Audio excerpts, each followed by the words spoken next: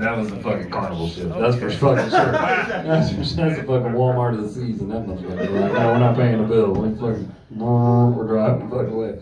It's good. We learned a lot about Dutch tonight. Now I know why you know all the porn chicks, because you're married, Dutch. That's good.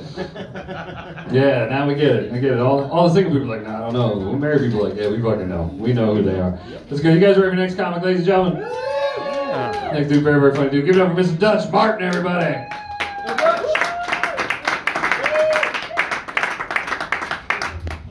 Thank you very much. You know, Dwayne, you and I have something in common. We both don't know how to work a damn mic stand.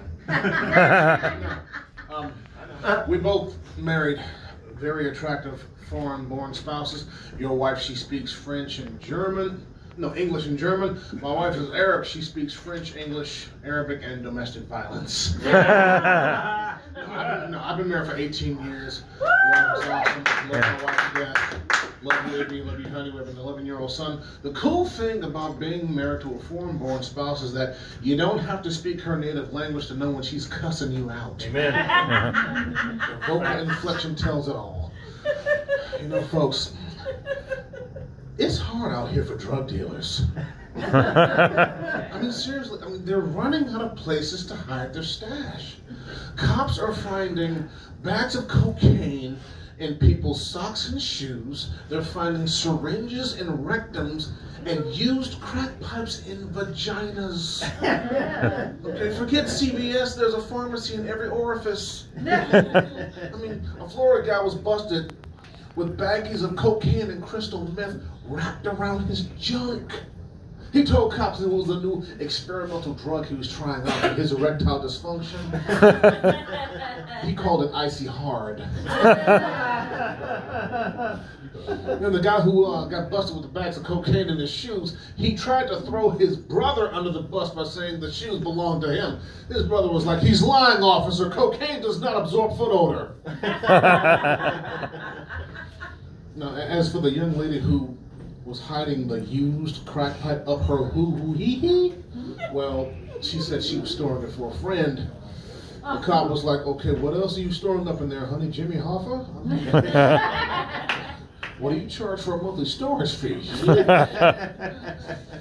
mean, but, you know, since drugs now are so readily accessible, everybody is getting high, even our elderly community. Okay, senior citizens are getting lit.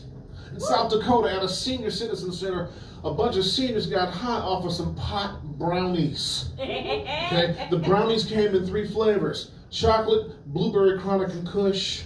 I mean, and they loved them. One elderly woman said she hadn't felt that good since her husband died. I mean, it's crazy.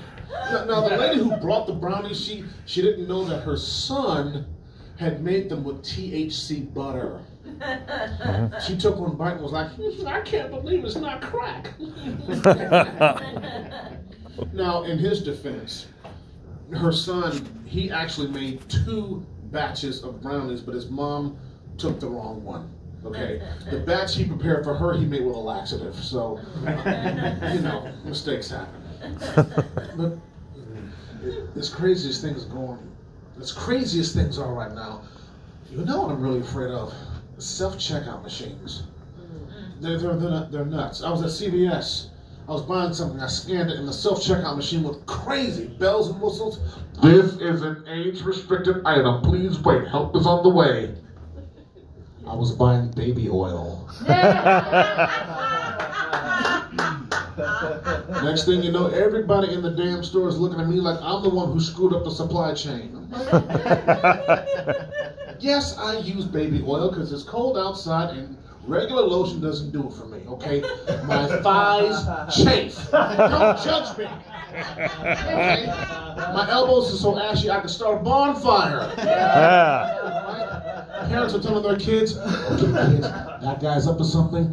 Run to the car, and whatever you do, do not touch his inner thighs." Then the clerk, the CVS clerk, comes and says, "Sir, you're buying baby oil. How old are you again?" I'm like, "You know what? I know what this is. This is racial profiling. BBOWB, buying baby oil while black." That's what this is. See, look, As a black man, I have the same rights as everyone else. Life, liberty, and soft, shiny skin. Now, okay, we can all agree, political correctness has just gotten out of control in our society. It's just crazy. It's so hard being a white guy in America.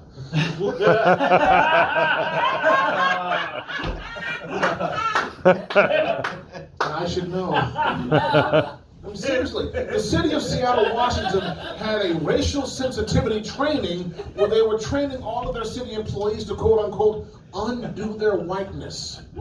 I'm like, what? Look, I'm going to say this right now, and I say this without any reservation or fear of the consequences. As a black man, I do not want white people to undo their whiteness, and here's why. I'm way too addicted to interracial porn. That's my time. I'm Dutch Martin. Thank you very much.